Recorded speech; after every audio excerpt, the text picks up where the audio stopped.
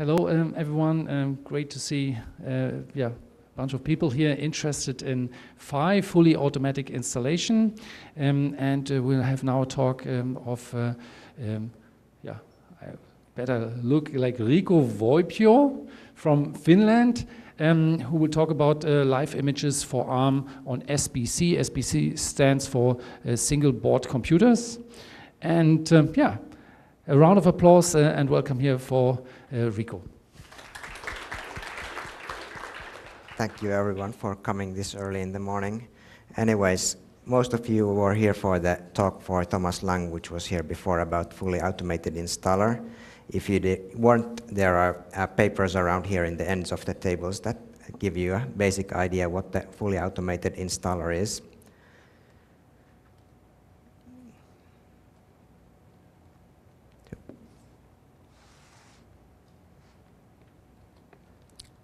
So the first question usually we get from people who are getting some kind of single board computer like Raspberry Pi or a 96 ports Hikey is, if they are interested in Debian, they want to have a Debian image for it. They've been experienced that when they install Android or some embedded distribution that they have a live image available for it. Now in Debian, we don't usually do that. We provide an installer. But people don't expect to have an installer for these boards if they come from an embedded background. Usually, we only get requests for installers from people who are already Debian developers or deeply used to using Debian. Eventually, a user will find a Debian image from somewhere that someone has made, and because users have requested it and someone has done it. Usually someone who doesn't work for Debian for their daily job, and thus the way of making the image is somewhere hidden. Nobody knows how it was done. Nobody knows where the kernel came from or how to rebuild the kernel or upgrade it. There are some vendor kernel because usually the mainline kernel is not good enough for the board, and there's some random changes into Debian behavior, which make it feel less like Debian. It's just, if the user uses this image for a very long time, they start thinking it's Debian. It's not real Debian anymore. It's something that can install Debian packages, but it doesn't have the feel of using Debian. Now, I work for Linaro, and we provide images for some 96 boards platforms, and for our engineers who work on kernel and other stuff and are not really interested in user space side except for as something to boot into and to have their tools available on it. And this has been an experience for us as well, that the images we make are not exactly very great. We have used a tool called LiveBuild, and a custom tool called Linaro Media Create, which originated originally from Ubuntu. And neither of these alone is usually enough to make an image, but we had a CI script that adds a lot of magic into these images. We had one custom image for every board, and the kernel was somehow shoehorned in, and you couldn't upgrade it easily except by rebuilding the entire image. So we started thinking that there must be a better way of doing things. Surely this isn't the only way we can support the single board computer users around.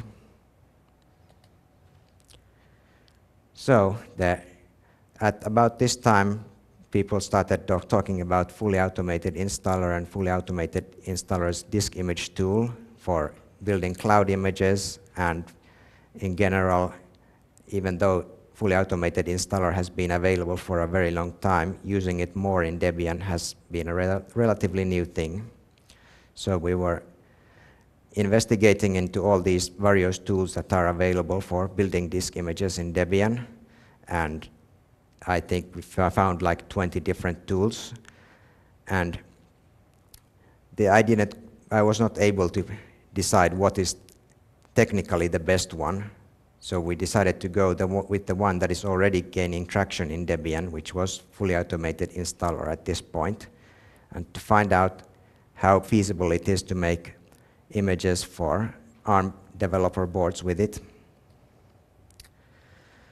So a few months later, and indeed it turned out to be a major improvement for us. Our CI scripts got a lot shorter, the images are a lot more cleaner, and they are all contained in the FAI configuration we have rather than scattered around in different places. And eventually we were able to make images that work on multiple platforms. This is with some catches. You can't do that on every platform. But when we can do that, we have a kernel that has been installed the regular Debian way with just using the fully automated installer's apt commands. So it's a package there. We have a repository where you can update the kernel, and apt get upgraded, and the configuration gets updated, and with one reboot, you already have your new kernel there.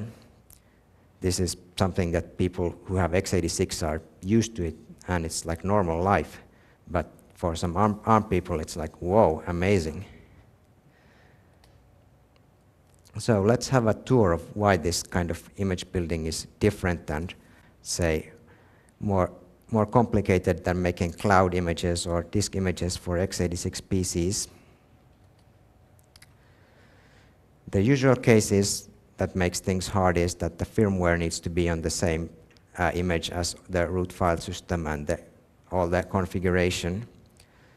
And because the ARM SoCs are built so that they load the bootloader from some, say, flash, which is either an eMMC or an SD card or sometimes an SPA flash, it has very little space for the ROM in the SoC to load. So it has a very tight hard-coded way of where it needs to find the initial bootloader, which then loads the firmware, which is either U-boot or FE or some Android L key. So that in order to support multi-platform images in ARM, we have to have some kind of hardware description included in the firmware.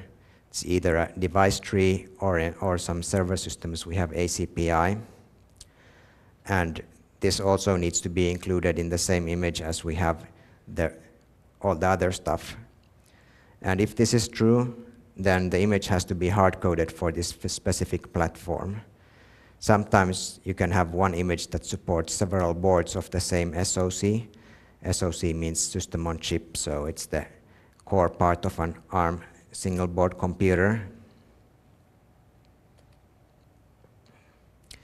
But in the more idealistic case, we would have the firmware not included in the image that we are about to build with the fully automated installer. If life would be great, each board would have a separate SPI flash, a bit like how on x86 we have a BIOS on a separate chip. But the SBCs compete very heavily on the price point, and adding a single chip adds to the cost. And when it's more expensive than the competitors, people will just skip buying it. As a workaround, I found out that sometimes you could just use the eMMC as a firmware partition and install Debian on the SD card or USB or SATA. If the eMMC is not particularly big, like 4 gigabytes, it's not a big loss if you just install a few megabytes of the bootloader and stuff there and leave the rest unused. It's not like a small eMMC is going to be very useful for Debian purposes.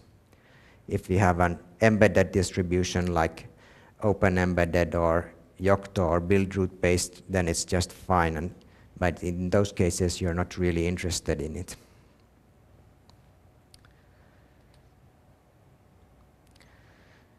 And then we have the issue, especially if you want to use this fully automated installer with Debian kernel, is that we use the mainline kernel quite religiously.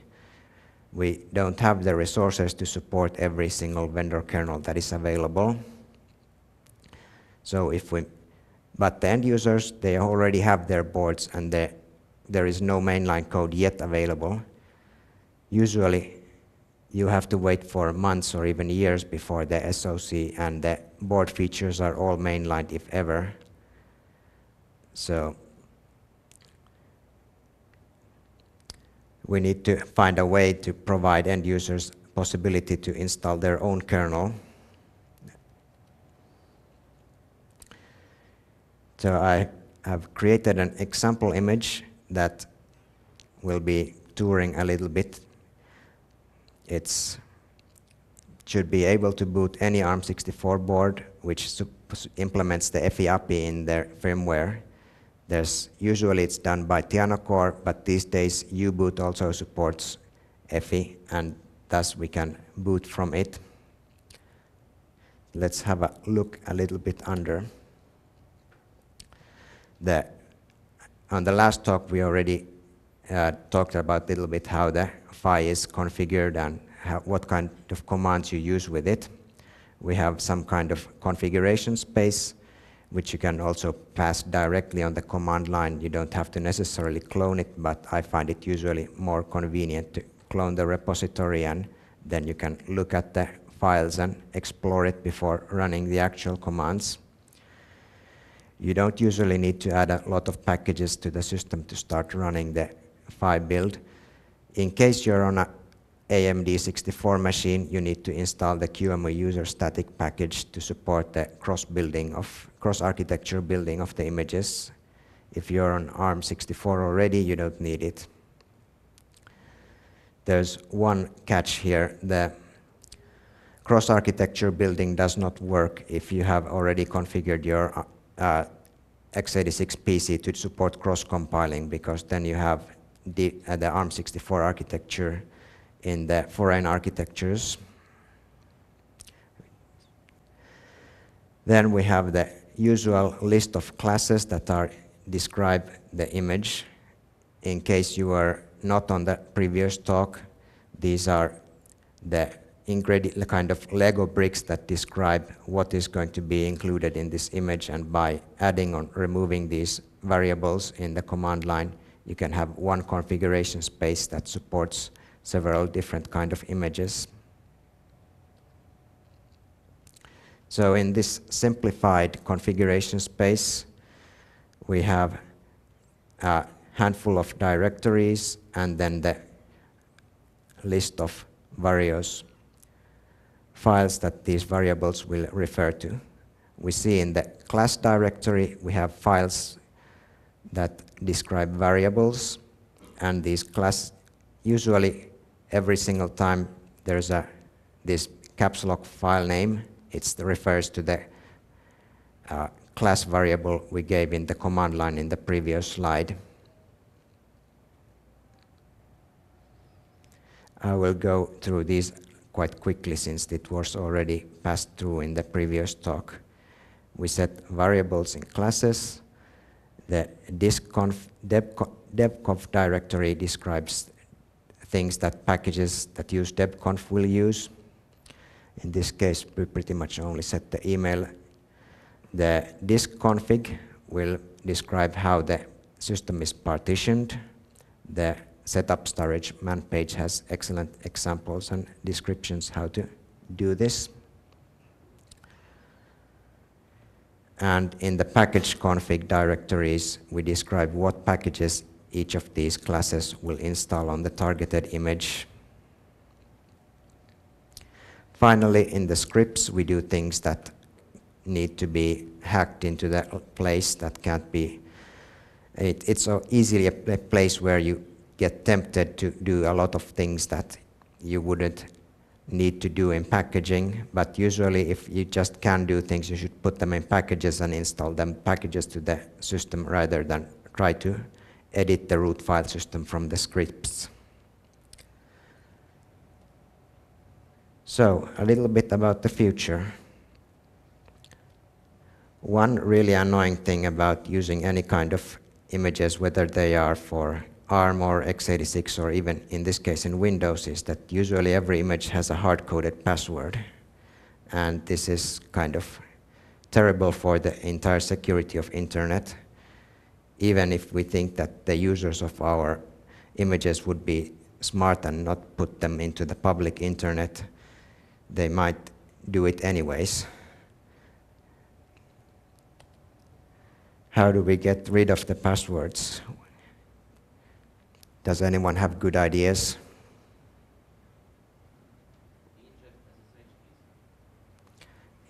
Put SSH keys was suggested. Well, that works if the people are only going to SSH in, but sometimes people will want to have an image where they log in from the serial console or even from the having a graphical user interface. Yeah, then they will still have the same password distributed all around. So something we've been talking about for quite a while, but but no one has yet done, to my knowledge, is actually sorting out a first boot set of things. So you can generate yourself an image that doesn't have a SSH keys, doesn't have a password and whatever, and on first boot will go through and ask these kinds of questions. So you can make what I've heard called an OEM image, or a pre-installed image that can do the right thing. It shouldn't need a lot of work, but I'm not aware of anybody doing it yet. Indeed, but this is something that we need to definitely do to not only make Debian better, but internet better by having less bots available. And then we have the issue that even if I make these images, they're still going to be Riku's images and not still Debian images. So I believe that our end users deserve already built ARM images, and we should start making them. So we should start building a CI loop that builds them out the same way that we built Debian installer, having a generic image and perhaps some custom builds for a few platforms which are popular enough to make it justified. And then get someone's official stamp for it, probably Steve's. Thanks. Any other questions?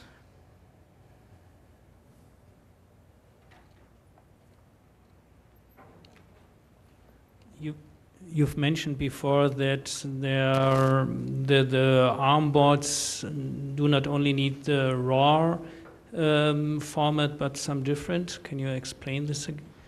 So in some cases, the board does not have a bootable, removable SD card media or USB media, but the board will only boot from its internal flash, and you have to update this internal flash somehow. Usually the standard way of doing is with Android Fast Boot, where you have a USB connected from your PC to the single board computer, and the Android Fast Boot has the protocol for uploading images that will be flashed to specific partitions. The format is called Android Sparse Images, which kind of try to make the images smaller by slicing off the pieces which are empty, which is usually the entire ending of the image. So what we have been doing is that we take the rootfs partition from the FAI image and then run it through the tool called sim2emg. So absolutely, we should be... No sound? Way on mic? So absolutely, yes, we probably should be doing some of these images. How big are the ones you're making at the moment? About 500 megs. Okay, how long do they take to build? Depends if the packages are on cache or not, but it's okay. going So to be assuming they are, it should be fairly fast. Less than a minute. Also, so as you saw, the images created by Thomas, it's the same speed. Sure. And how many different boards would you want to support? That's a big question. Sure. So absolutely, I'd love to do some more of these, and we should talk afterwards. We can happily have these building on the official, image build machine we've already got going. It then just comes down to logistics and working out the right set of things to do. The thing I don't want to do is to have a full set of every desktop for every type of board out there, and we end up with 400,000 things and no one can ever test them or find the right image. But if we can come up with a good set, yeah, job done. Let's just do it. Thanks. I think we're running out of the time, so thank you everyone for joining.